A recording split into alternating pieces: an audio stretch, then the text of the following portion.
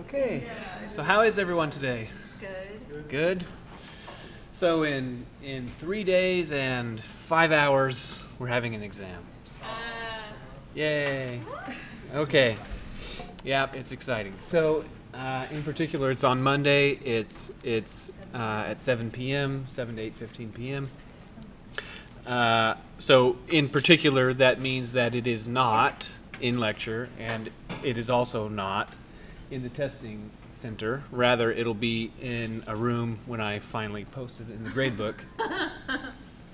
But it's some room on campus, some big room, and you go there. It'll be it's a big lecture room is all that it is. Okay, to remind you of the way you should do it is that in the gradebook you should look for the grades for quizzes 1 through 5 inclusive, and there's 10 individually graded exercises because there were 3 questions on each quiz, but only 2 questions per quiz were graded, and you get to select up to 6 of these 10 for redo at the midterm. So in principle you could do 0 if you so desired. Okay, good. Yes? If we were to have missed a quiz and we don't know the questions that you graded, is there any way, like, I could see quiz 4 so I could know if those would be like easy shots to get some points back? Okay, so I missed quiz 4, so I won't have a scanned document showing my grades. Right. Quiz 4. Now I understand. So about an hour after lecture today, I'll post the keys. So then you'll be able to look at the keys. Other questions? Okay. There's a lot of people here today. Yeah, lots of them. Why is that funny? Why is positivity funny? If not, Okay. So let's get to business. So last thing we were talking about last time is that if we say something like let little f be a function with domain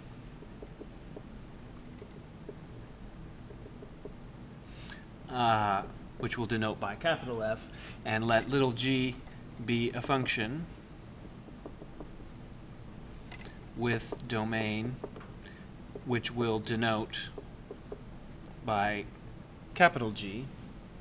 So suppose that we've got 2 functions, and in order to evaluate little f, you have to supply an input that comes from big F, and in order to evaluate little g, you have to supply an input that comes from big G. So then we could take these 2 little machines. So we could take the F machine and the G machine and arrange them like so. So you give an X to the F machine and it produces for you an F of X. And if you were to give an X to the G machine, it would produce for you a G of X. Then we can make a new machine, which I'll call, I think last time I called it, the combination I did was plus, so just to be different, I'll do multiply. So we could give an X to this machine. It makes a copy of each, 2 copies of it, so that it can give 1 to the F machine and 1 to the G machine, and then it takes those outputs and combines them back together by computing F of X multiply G of X. And then the name that we're going to give to this output is F product G evaluate at X. So for those of you who have seen some of this before, I'll just, pardon me, remark that that's a solid dot, not an open dot. Okay. So if this is the way the machine works, that this big machine contains 2 little machines, in order for this piece of the machine to work, where must X be in order for this part to work? in the in function f's domain. Because of this, we know that x has to be in big F. And because of this part, what has to be true in order for this part to work? Oh, look, I just smeared all that.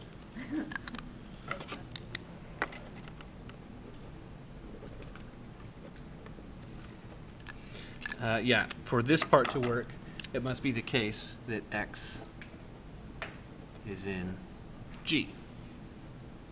So in order for the whole thing to work, what must be true?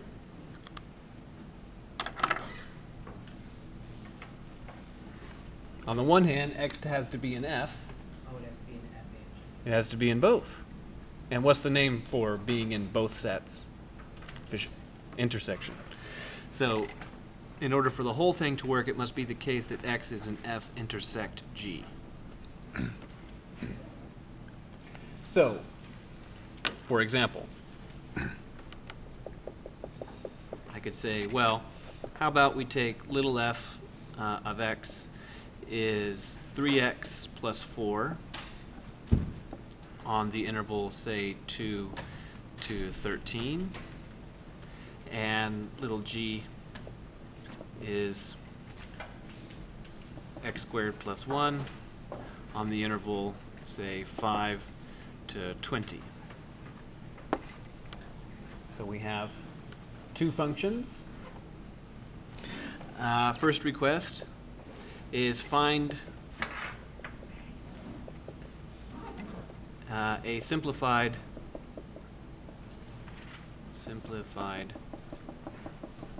expression for f product G evaluated at x.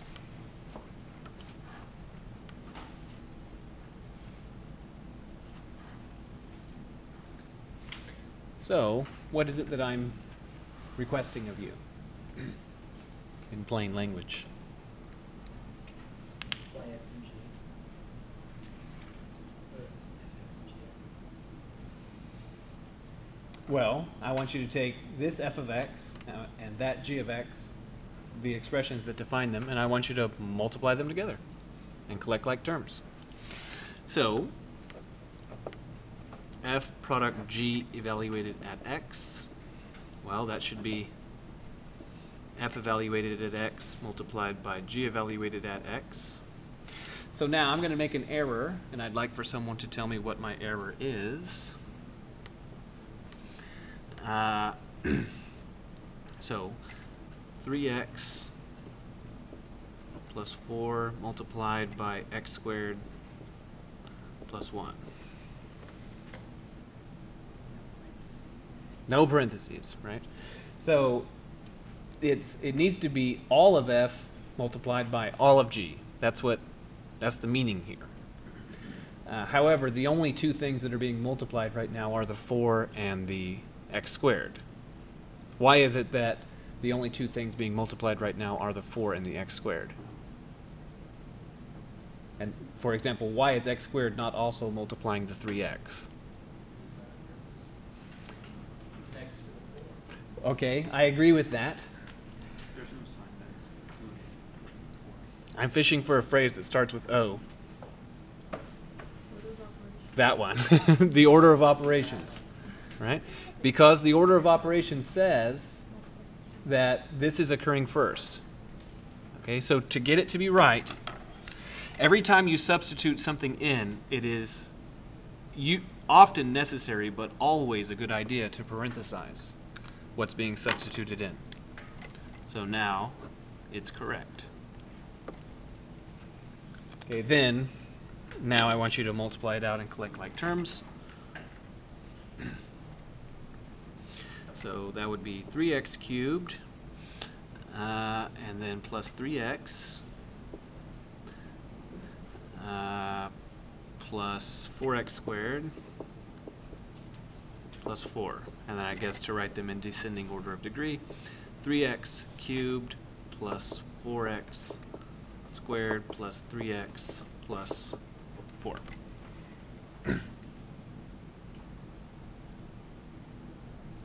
Any question about this one?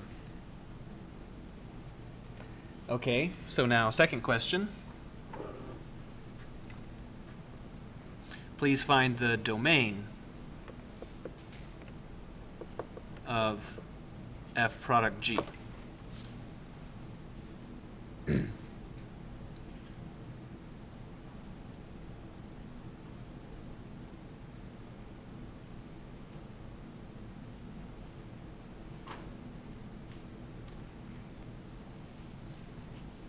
What do you think? Yes? Would it be bracket 5, comma 13? Yes. It would be 5 to 13. Okay, now why 5 to 13? Right. It's because, let's consider, could you evaluate the product function at 2? Why not? It doesn't seem to me that difficult to plug 2 into that. Why couldn't you do it at 2?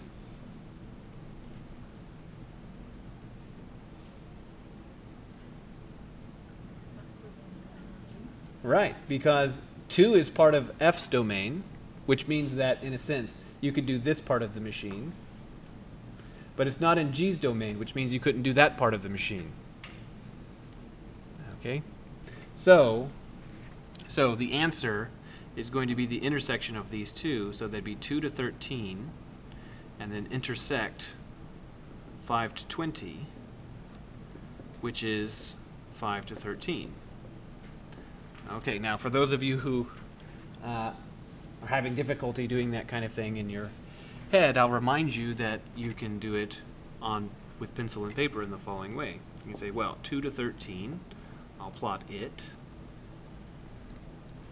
and 5 to 20, I'll plot it.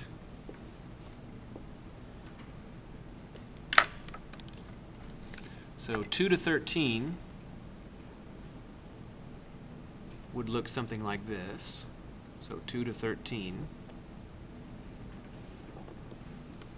be that much. So now I'm going to plot 5 to 20. So where is 5 with regards to 2 and 13? In between them, right? So here-ish. And then where is 20 with regards to all these? Past, right? So over here.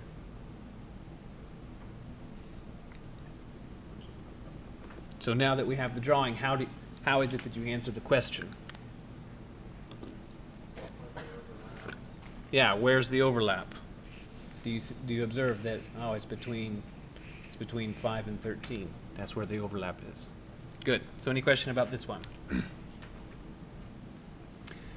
Okay, so then I could ask a question just like this, but instead of saying the product function, instead of doing multiply, I could use add or subtract or whatever. But all of those things, add, subtract, multiply, divide, those are things you can do with numbers. So there's something that you can do, and you can do all those things with functions also, but there's something you can do with functions that you just can't do with numbers, and that is the following. So this is called composition.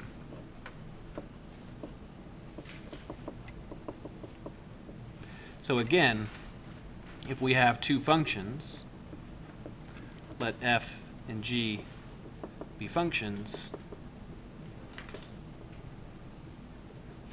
then we could take the G machine, provide to it an x, and it would produce for us a g of x. And then suppose that immediately after the G machine, we make an F machine.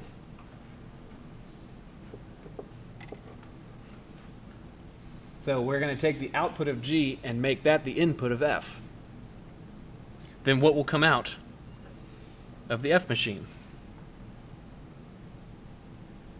So that is to say, if I put a 3 here, what would come out?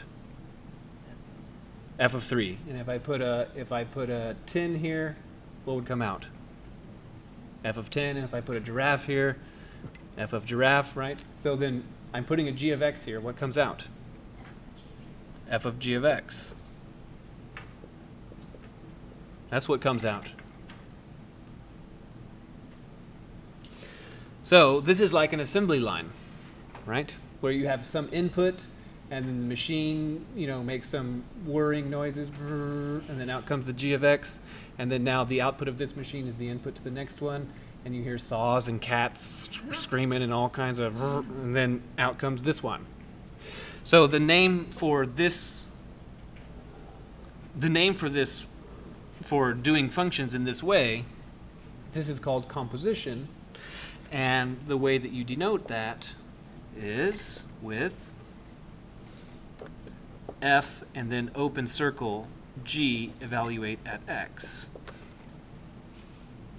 So when I was saying that when I was writing product and saying that's a closed dot, it was because I knew we were eventually going to write this, and this is an open one. So this is f composed with g, and this is the thing. One of the things that makes functions very different than numbers, because you can't do this with numbers, right? Numbers don't have inputs and outputs. Okay, functions have inputs and outputs, so you can wire the inputs and the outputs together like this. Okay. Good. So let's have an example. Suppose that f of x is 3x plus 4, and suppose that g of x is x squared plus 1. So in two columns, left and right, I want you to find a simplified expression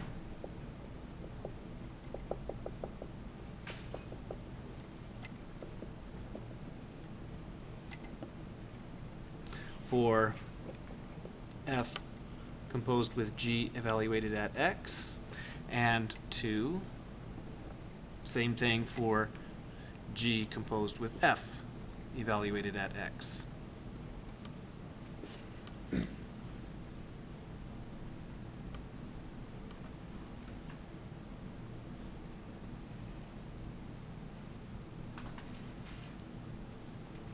Okay, so since this is the first time I've made this request, I'll do the first one. So how do you write this without the composition operator? That is to say, without the circle. F parentheses G parentheses X. Right, in this way. That's how you do it. So f of g of x. Okay. So now, I'm going to cover up the g of x for a moment, because that's kind of what makes it look complicated. And what I want you to look at is that the name for the input, we'll just call this input. What does f do with an input? It makes 3 input plus 4. So if the input happened to be 12, it would be 3 times 12 and then plus 4. And if it happened to be a banana, it would be 3 banana plus 4. And what is it that I'm covering up? I'm covering up a g of x. Well, necessarily it must do 3 and then g of x plus 4. That's what it does. Okay,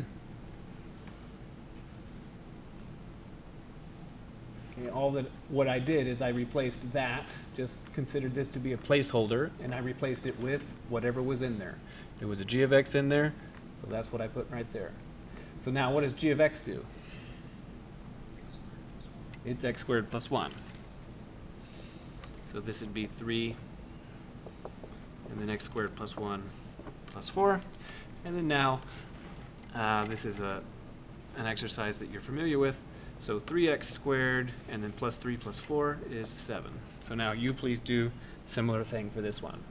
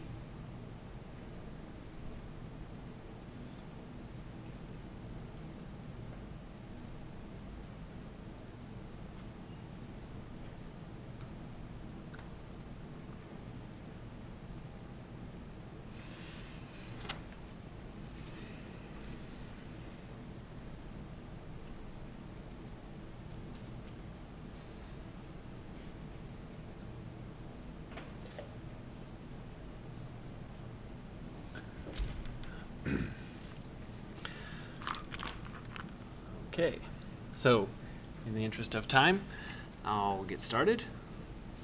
So how do I write this without the composition operator? Very good. G of f of x, like so. And then now I need to look, well, what does G do with its input? Well, it does input squared and then adds 1. So that means that it would have to be input squared and then add 1. And then, well, what is f? It's 3x plus 4. So that'd be 3x plus 4 all squared, and then add 1.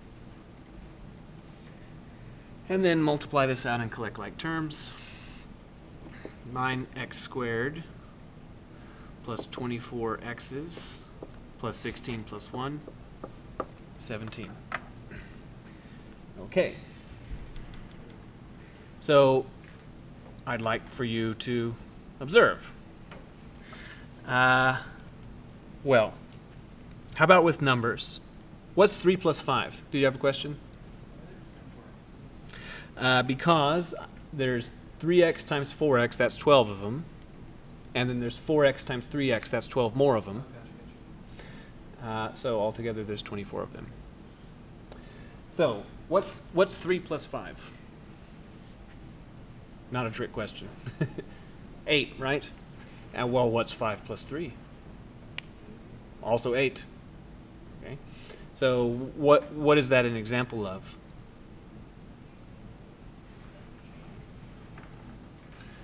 I'm fishing for a C word. Yeah, that one.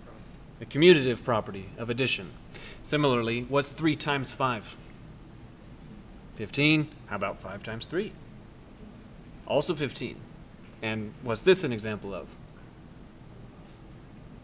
The commutative property of multiplication. So you're telling me that adds and multiplies commute.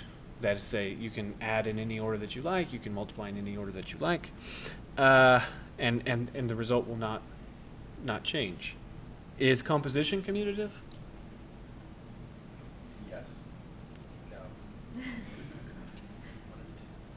Had to be one. So is it commutative? No. Why not? You don't get the same answer.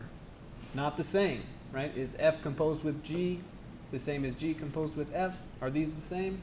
No, they're not the same. Okay, now I claim to you that this is a totally natural and normal and expected thing. Of course composition cannot commute. So to see why composition couldn't possibly commute, at least not all the time, I'd like for you to consider that we're managing a doll factory, okay, that makes dolls, okay, and dolls that wear clothes. That's all that I need. So we're a general purpose doll manufacturing. Yeah. So suppose that we have a machine that puts on the left sock, which I'll call the L machine. It puts on the left sock. And suppose that we have another machine that puts on the right sock, which I'll call the R machine. So we could wire these two machines on in either in two possible orders. We could say that we're going to give the doll, right, the doll, and then puts into the left machine first, and then output is into the right machine, and then goes like this. Okay, or that's one possibility, or it could have been like this. That here's the left sock machine and the right sock machine, and here's the doll. And we could say, well, it goes into the right sock machine first and then the left sock machine and then comes out. So I have a question for you. Suppose that this is all happening behind closed doors and then the doll comes out and it's been fully prepared. Would you be able to tell which machine it went through first? No, you wouldn't be able to tell. Doesn't matter what order the left sock machine and the right sock machine are in. Doesn't matter. So now let's say that we have the underwear machine and the pants machine.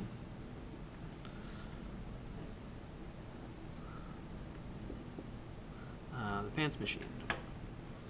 And then we have the doll. Okay, so suppose we put it in the underwear machine first, and then take that out and then output that through the pants machine. Well, this result is, you know, I don't know, what's a doll that has pants? Ken? Okay, this is Ken. This is a Ken doll, right? Underwear first, and then pants. Whereas,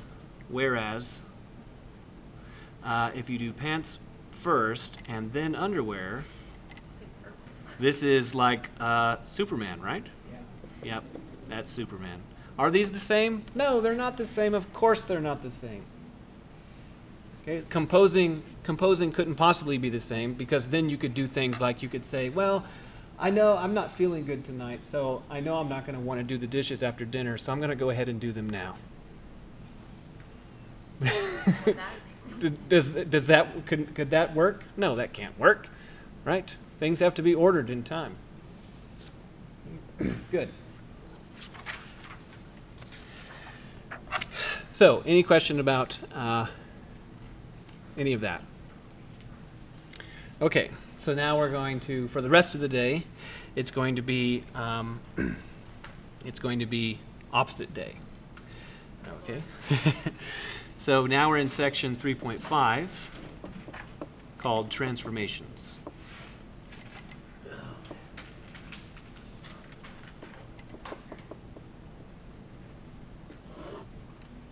Okay. So, well, to make it clear, what I mean by opposite day is I'd like for you to imagine the following: that that this sheet of paper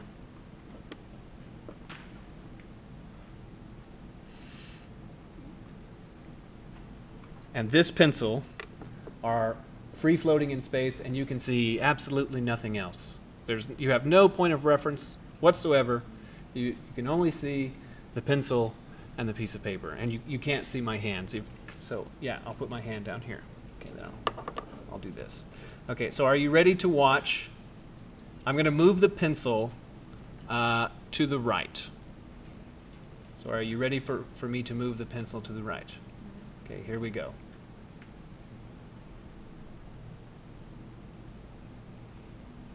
I move the pencil to the right. Now I'm going to move the pencil to the left.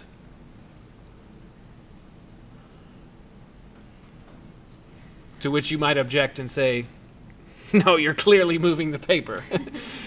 Okay, well, so that is you not buying into the premise that you have no point of reference whatsoever. If you have no points of reference whatsoever besides the pencil and the paper, then really what is the difference between the pencil moving right and the paper moving left? There is no difference. Those are mathematically equivalent points of view. So now what we're going to do today is we're going to take functions and we're going to move them around. We're going to take functions and we're going to move their plots around, but actually the plots aren't going to move. What we're going to do is we're going to move the coordinate system out from underneath them.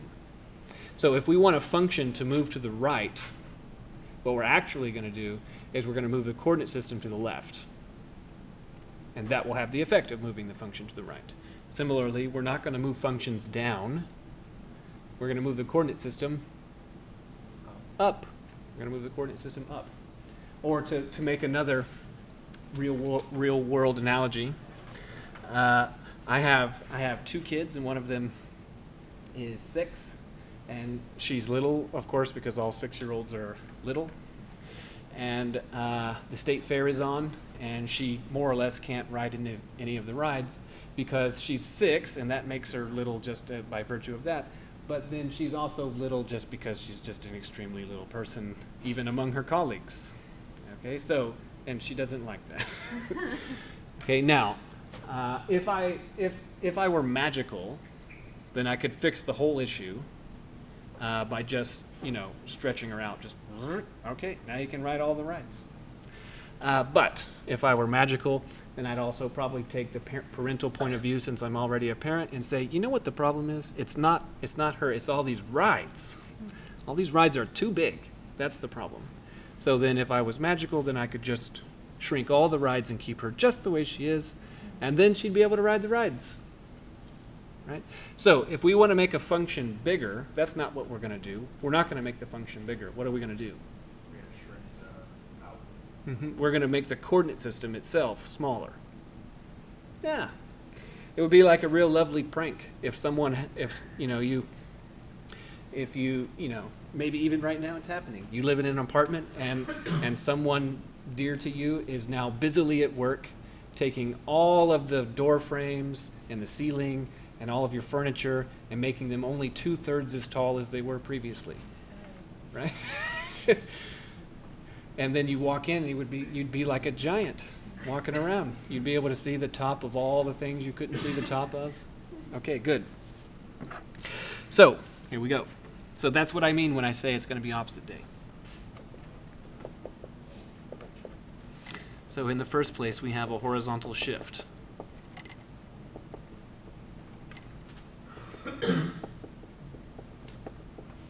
So let f be a function, and consider the graph y is f of x. The transformation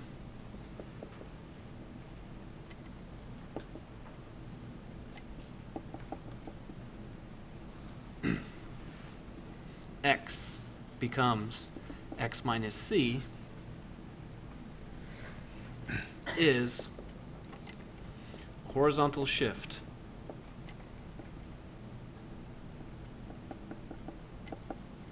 by c units.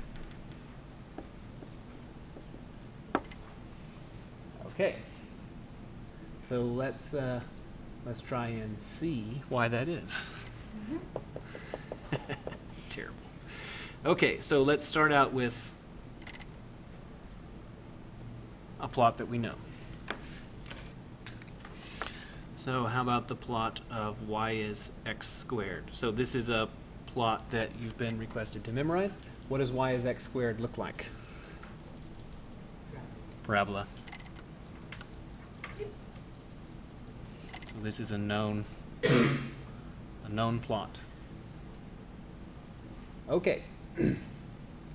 So suppose that so what I want you to observe is that there's two bits here. I gave you an equation and a picture. So now what I'm going to give you is I'm going to give you another picture, and I want you to provide for me the equation. So suppose that I say that, okay, here's another picture that's similar to the first one, except I've taken this and I've moved it over to 3. I've done that.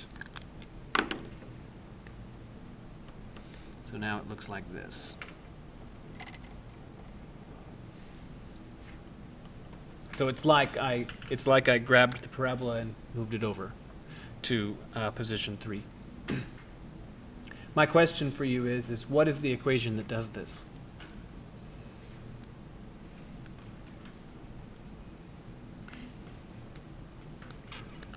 Yeah? What will it be? Y is something. So far we've got it. Y is... It's x minus 3 all squared. It's x minus 3 all squared.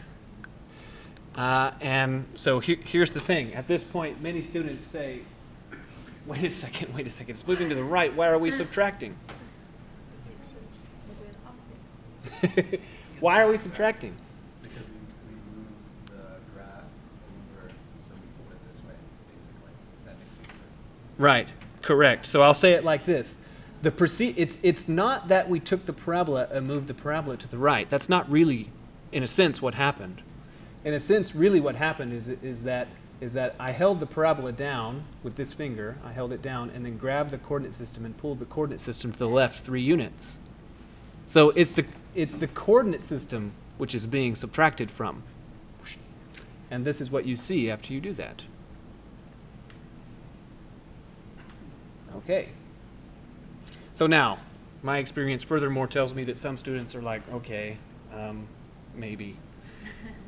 So now I'm going to try and get the last fraction of you to come over to the dark side, I guess, and say, well, what if you input x is 0 into this equation, then what would the y output be?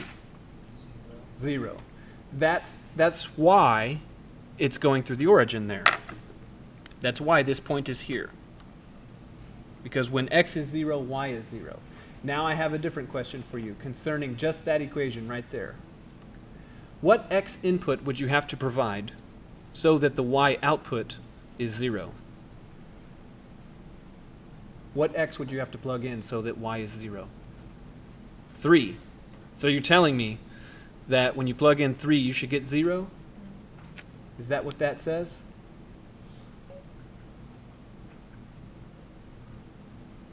When x is 3, when you're at horizontal coordinate 3, are you at vertical coordinate 0? You are. Right there. That's the point. This is the point. 3, 0.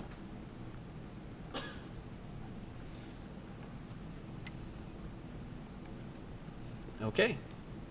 Let's try again. What if instead of doing that, I say, okay, well, now I want it to look like this. No, this time I'll give you the equation. I'll say that the equation is y is x plus 1, and we're going to square that. So last time I gave you the picture and asked for the equation. This time I'm giving you the equation and asking for the picture.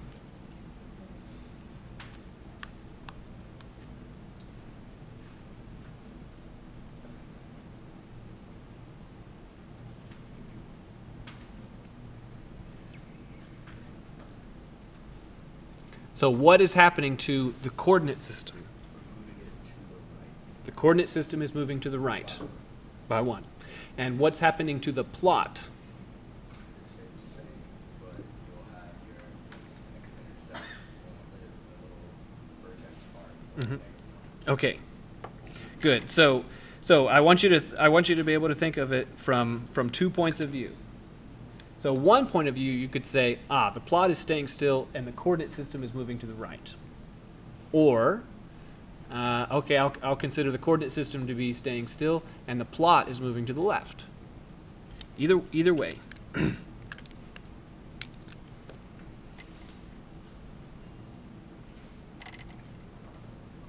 Good. So any question about this?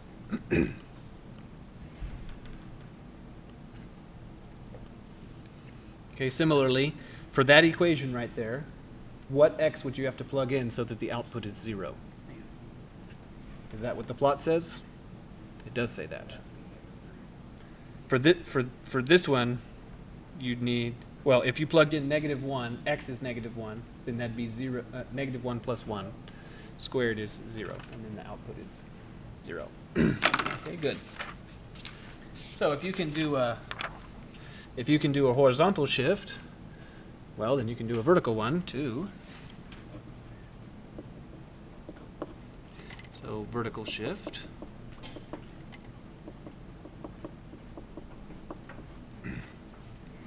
So let f be a function.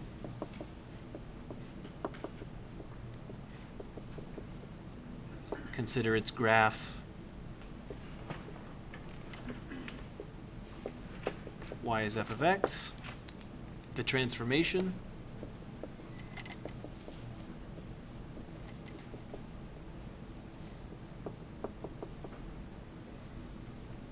y becomes y minus k is a vertical shift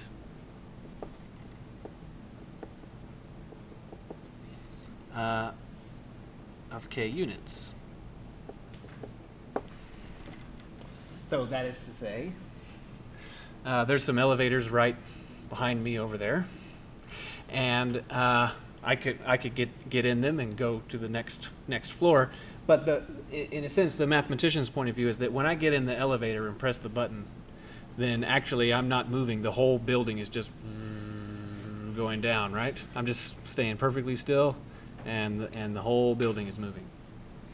Okay, but the other point of view is also just as valid.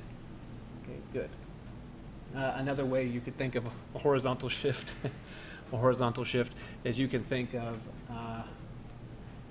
you know, when you're in your car and you're driving along, you know, you could just think, well, the Earth is actually just rotating underneath me, right? Just, and I'm staying still. Okay. So how about this one? Let's start with a plot that we know.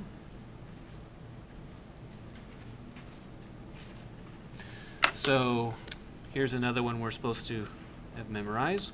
The y is the square root of x. So how does it look?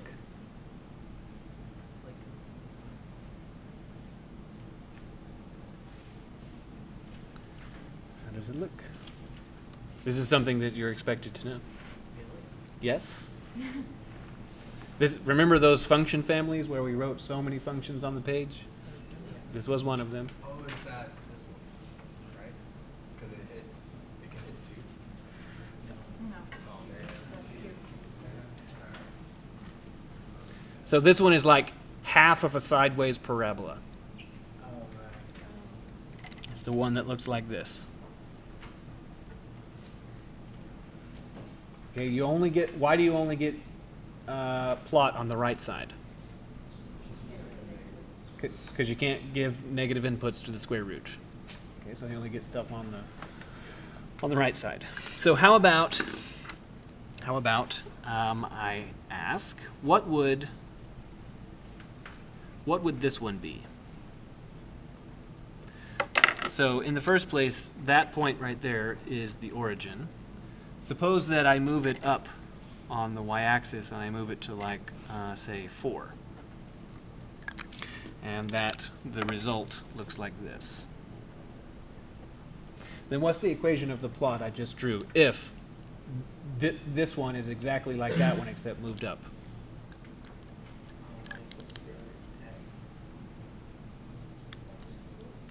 I agree, but I want you to write it a different way. So specifically, I'm going to write it in this way. Y minus 4 is the square root of x. Because in this point of view, what we did was we said, okay, well, I'm going to hold the square root still, and I'm going to grab the coordinate system, and I'm going to pull it down 4 units. And then that's what you would see. If you pulled the coordinate system down, it would look like that. Now, you might object and say, well, it appears to me that I could put the 4 on the other side and it would be just as true. And I don't dispute that. And this would be a fine answer in the sense that it would be correct. But here's the thing. Suppose that I ask you this question.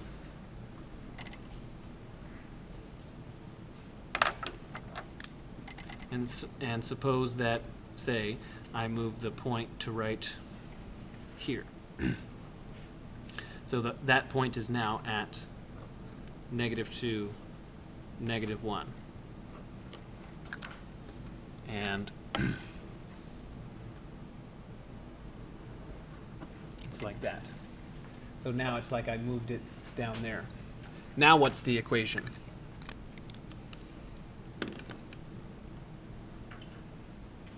Y plus 1 equals square root of x plus 2. Right. So you need so let's ask ourselves, was there a horizontal change?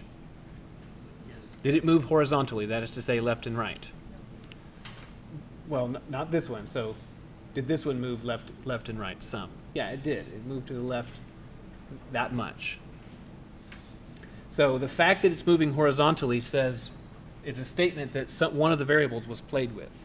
A horizontal movement means which variable was played with. The x's were played with. So the fact that it moved horizontally means that we have that x has to become what? X plus 2, right? That's saying move the coordinate system to the right. Okay? And the fact that it was, did it move vertically? It did move vertically. So that means that we also played with the y's. So y becomes what? Y plus 1.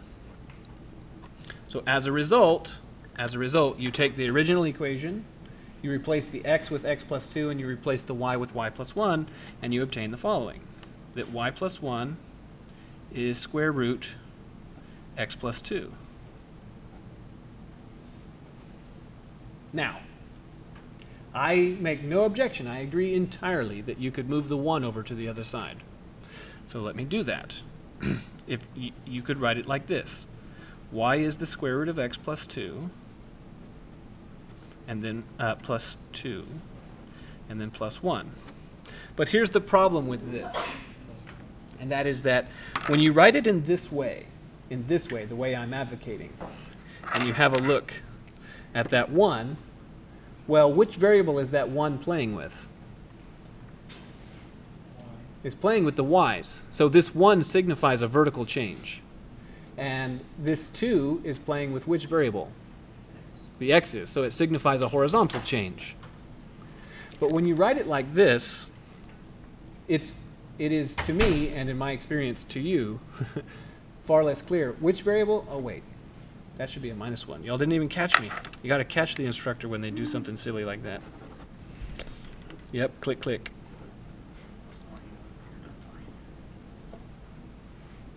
Too polite. So polite. So this one right here, looking at it, which variable is that 1 playing with? It's playing with the y's. It's playing with the y's. It's causing a change in the output variable, not a change in the input variable. So that's a little bit of a problem because it's all the way over here with all these x's. Right? But it's actually affecting the y's. So as a result, when you're thinking about this topic, I encourage you to write the things dealing with y over with the y's rather than on the other side. Yes? So which is how will it be written? Will it be written as y equals? So if we want us to draw something on a graph, are you going to present it as y plus 1? Yeah, I'm going to write. I'll probably mix it up. So you've got to be able to translate between the possibilities. Notice also that even though this 1 can be moved side to side, right? You can kind of make this one be over here with the x's or over here with the y's. This 2 can't be moved around, right? You can't get the 2 over there. It's not going to work because it's inside of the radical. Okay, but you can always make this thing with the y's, and you can always make that one with the x's. Good. What time is it? That's enough. We've done enough for today. So have a nice weekend. See you on Monday and also on Monday.